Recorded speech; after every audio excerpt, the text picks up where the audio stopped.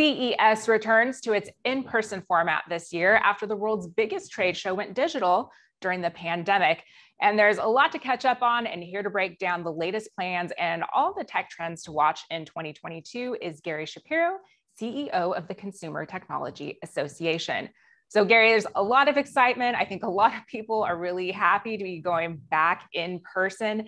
Can you talk a little bit about the big tech themes that are on your radar this year? Well, first, thanks for having me. We are so thrilled at how this is developing. The momentum lately has just been extraordinary, with hundreds of companies signing up to exhibit in the last 30 days or so. It's really just showing people want to be together with each other. They want the joy of discovery. They want that 5 sense experience of a trade show. They want to have those relationships built that are so important, that we've all suffered from for almost 2 years now, that are lacking, of a face-to-face trust somebody experience, learn about something new. In terms of the themes, we're seeing emerge post-pandemic or near the end, hopefully, of where we were, there's a lot of trends focusing on chips. We're seeing different things in terms of, there's a lot of discussion there. All the chip companies are in different ways. We're also we have new categories that we're showing. Food tech, we have a lot of solutions to world problems with food, or even problems locally. Space tech, we're really good at transportation. This is our largest auto section and mobility section, since even bigger than 2020. But here now we're going to the air with different forms of air mobility, but also space, including how you get to the space shuttle and back. We even have a rocket ship essentially being shown there. NFTs, the metaverse, these are real big categories. And of course, health is so big. Obviously, this is what we lived the last couple of years, but tremendous changes in 2 years in terms of how healthcare is delivered using technology, with telehealth, with remote monitoring, things like that. And of course, the smart home, because people have stayed home, they've invested a lot, and there's not a lot of new solutions out there, and companies want to show them, they want to expose them to all the tens of thousands of retailers, media, investors, and potential partners that come to CES. Right, and you mentioned, a big theme about chips and a lot of the chip makers, and as you know, the shortage that has happened over the last year has really impacted a lot of companies, a lot of consumers as well. What's been some of the chatter in the industry about how to rectify that, and what do you maybe see the discussion continuing at CES? Certainly every major company is investing, every major chip company is investing in additional capacity, but that takes a year or 2 or 3, and it's very, very expensive. But the demand is increasing. Just think about it, if you have fixed capacity and a 20% increase in demand, where does that go? And of course, as we know, the car companies themselves, they focused on chip investment and improving how they've done things in the past with regard to how they order chips and what the relationships are. So there's a lot of focus on chips, but the bad news is the short term, the problem's not going away. It could even be worse. But the middle to long term, we should be able to solve the problem.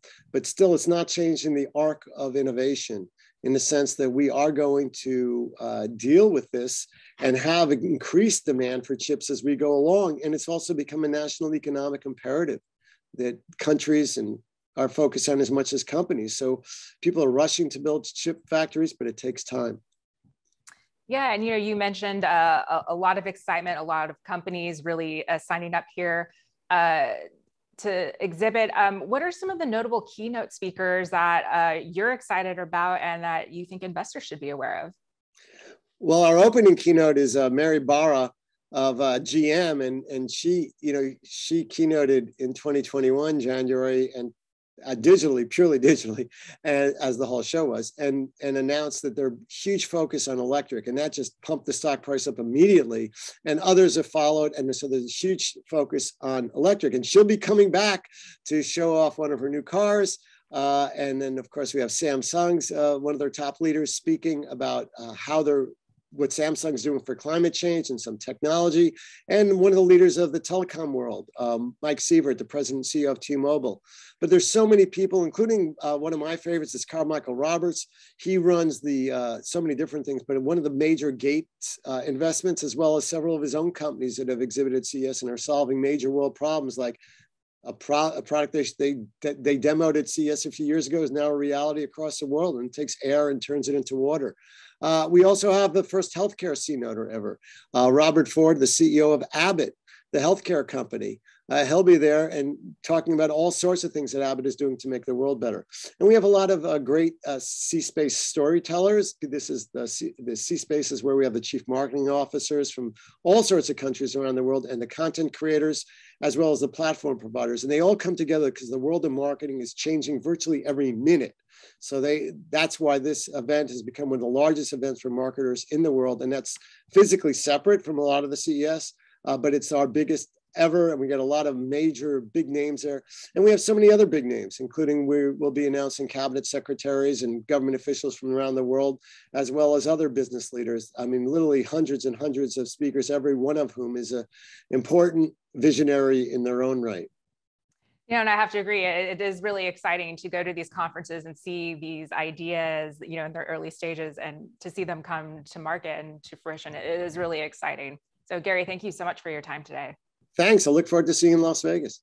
I will as well. And you can follow all of our CES coverage over at investors.com. For Investors Business Daily, I'm Alexis Garcia.